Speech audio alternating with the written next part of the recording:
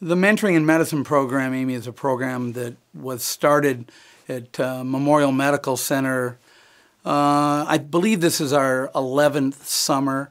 It was intended to provide an opportunity for pre-med students to experience what doctors do on a weekly basis among a number of different specialties. It's a 10-week program. It is underwritten by a stipend from the hospital, so the pre-med students do earn an income for the summer. We know that's important.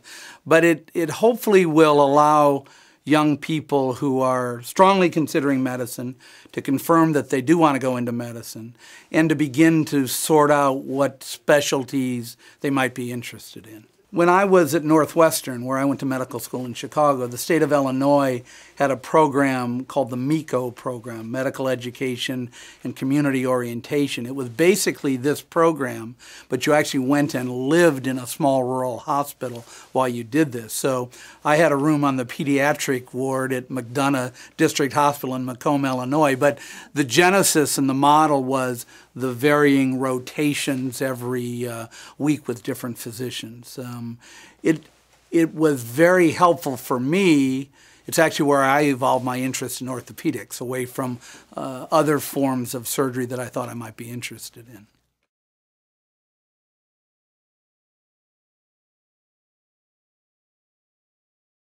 Over the 10 weeks, they spend approximately 6 to 7 weeks on preset rotations, like a week in surgery, a week in family practice. Some weeks are broken up into a half a week of radiology and half a week of peds. And then we give them 2 weeks of electives where they can pursue everything ranging from non-traditional medicine to administrative medicine. Some of our students have spent time with the administrative staff at the hospital to really kind of pursuing whatever is reasonable that they can put together, and we can find mentors who are willing to do it, which is never hard to do.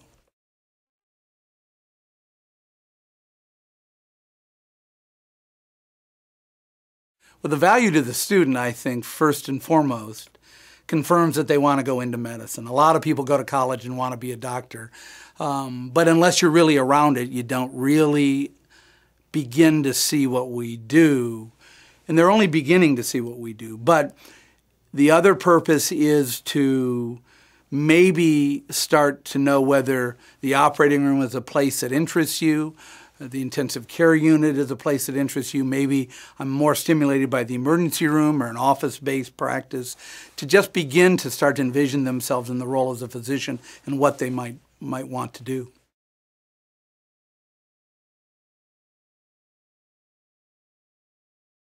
When they're in the emergency room, they work night shifts. When they're on the trauma service, they can be on call to come in.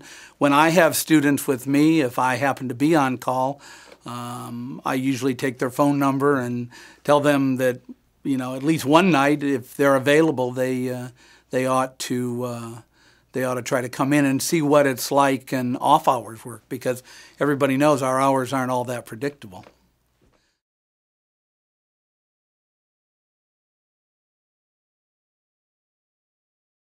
I'm always grateful for the willingness of the medical staff to provide this opportunity. But to be honest, I think most of us would admit we get as much or more out of it than the students do.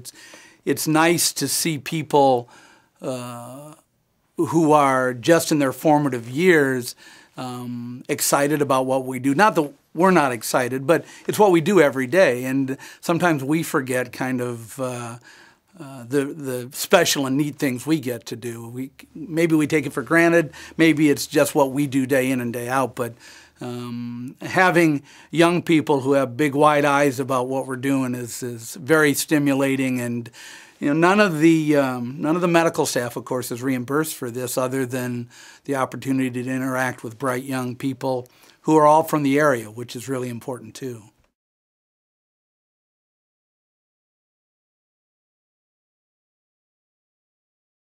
Well, the program's only open to residents of Somerset, Cambria, and Bedford counties, generally speaking. The hope is that if we even get 20 to 25% of these young people to consider coming back home to work at the hospital that they had their mentoring experience in, that the community wins in a significant fashion. We have our residencies, but these would be people from the community with roots in the community who may go who knows where to do their residencies and then come back to our community. So I'm very unabashed in telling people that's part of the emphasis of the program, is to begin the recruiting process very early. It will continue to grow, I believe. The roots in this area run deep, and I think if people consider coming back and we give them an opportunity to see the quality of work that we're doing, then hopefully they will come back.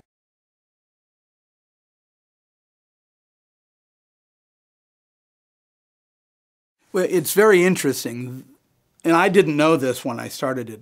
This is a tremendous boon to them when they apply to medical school. Beyond your undergraduate grade point average, beyond your medical admission, your MCAT score, the next most important thing is clinical experience, at least on a par with research. And almost to a person, all of our students have said that when they interview in medical school, everybody wants to know about a program like this. What was it? What did you do? How did it work? And to be honest, Amy, we've been contacted by people from widely spread out areas. We get calls from people from New York, from Ohio, from Chicago, who read about the program, and maybe we just don't make it clear that it has the residential requirement that it does. But I think it's very, very well received, and I think it begins to make people better doctors as they enter into medical school. The other thing I do want to add, we do, a big important part of the mentoring program is we do have what we call Journal Club on Thursday nights, which isn't really a journal club, but we get together as a group and discuss things like healthcare reform, ethics, malpractice, difficult patient encounters in a very social environment to just kind of talk about what they've seen during the week that was maybe upsetting to them, what was neat. The experience can be good and bad, but you learn from all of those experiences. So we try to make a regular forum out of that, so that if people have really upsetting experiences, they can talk to their peers about it, and they can talk about really good experiences. So that's a big important part of the program too.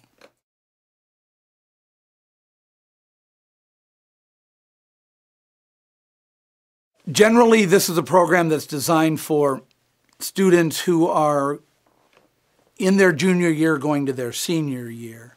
Now, that doesn't mean that if you're a graduated senior waiting to hear from medical schools that you wouldn't be eligible. We take students at that level. If we have someone who's a freshman in medical school, and they're already in medical school, if they apply to the program for that summer between first and second year, we will take them because they're already in medical school. We do get applicants in their sophomore years. Generally, we want people to have survived organic chemistry, which tends to be the big weed-out course in college. If we have taken sophomores who are very, very strong candidates, unfortunately, we often have to say no to sophomores, but we encourage them to apply the next year because, again, the program is really centered on juniors going into their senior year. And if you don't make it as a sophomore, you very well may make it as a junior.